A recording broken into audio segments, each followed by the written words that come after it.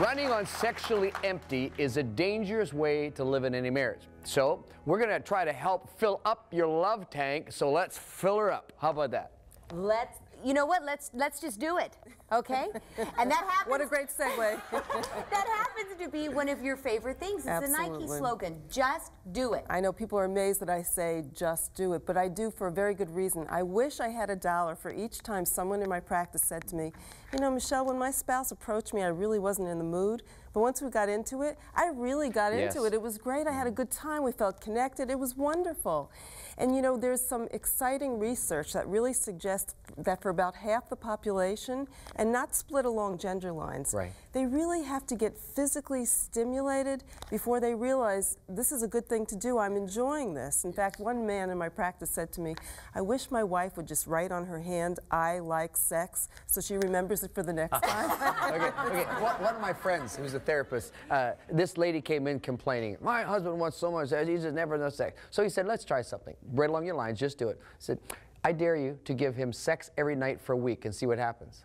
She came back a week later and said, it only went to day 5, and he was fine with that, and he was so kind, and he's so happy. We just had a great thing going. And it's interesting how it turned around. Absolutely. Right? Because she was, oh, he wants so much, and like this, and turned around. All of a sudden, he now is happy, smiling, encouraging, friendship, because like you said earlier, as the guy gets that need met, he's ready to meet all the other relational needs. Because this isn't rocket science. It really isn't. When one person is pleased the way they like to be pleased, they're much more likely to be kind and loving and to show that in the other person's way of showing love. Exactly. And you talked about the key being empathy, which in some ways, even though she didn't feel like it, that's kind of what she did. At least she acted as if she was in his shoes. Well, let me tell you a little story about a couple in my practice. They were married 15 years or so, and he said, you know, there really is only a 2-hour window of opportunity on Friday nights between 10 and 12, and she might be interested.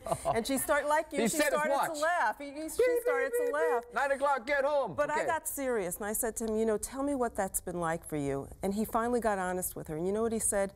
You know, when I lay in bed and you go to sleep, and I hear you breathing, all I can tell you is that I'm wondering, do you love me? Are you attracted to me?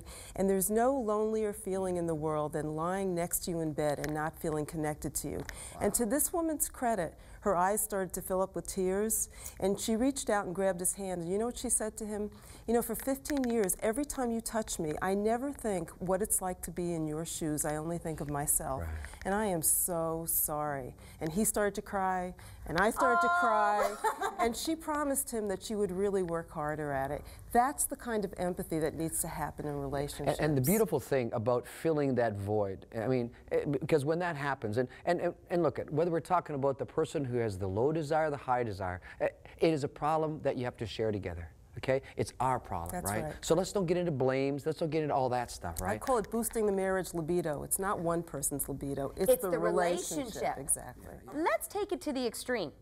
Are we telling people to roll over and play dead? Are we saying that literally your spouse can come in and say 5 times a day, I want you ready now? No, there's a flip side to things. I think people with high desire have to also understand that people are wired differently. And that it isn't really a matter of compromise. You know, when 2 people get married, they talk about where they're going to live, whether they're going to have kids, whether they're going to be a 1 or 2 career family. But interestingly, missing from that conversation is how are we going to run our sex lives? There needs to be compromise. There needs to be understanding that it's not always going to be one person's way. Okay, now I'll be a little vulnerable here. When I was in our early years of marriage, I would have called myself low desire. Okay, but here's something, and nobody taught me this, but this was what was going on in my head, was that if I kept engaging in sex every time I didn't feel like it, I would start associating almost like a bitterness or kind of an anger towards it. And I thought, well, that's not good either, because I don't want, you know, to make that kind of an association. Right. Okay, does that have any psychological basis whatsoever, or was that just out to lunch? That's perfectly understandable, but there really does need to be give and take, and very often there's another thing that really could be considered.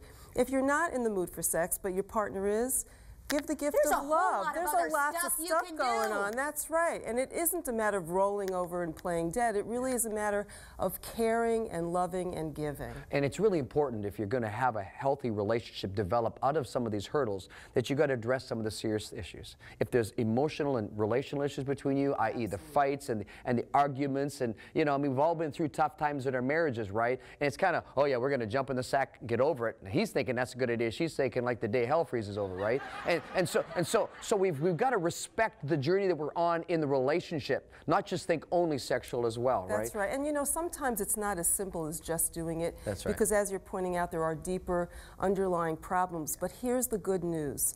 Whether the causes are biological, relational, or personal, yes, with what we now know about helping people boost their sexual desire, there is no one who wants a more robust sex life that can't have it. There's help out there. People can learn what they need to learn to get help.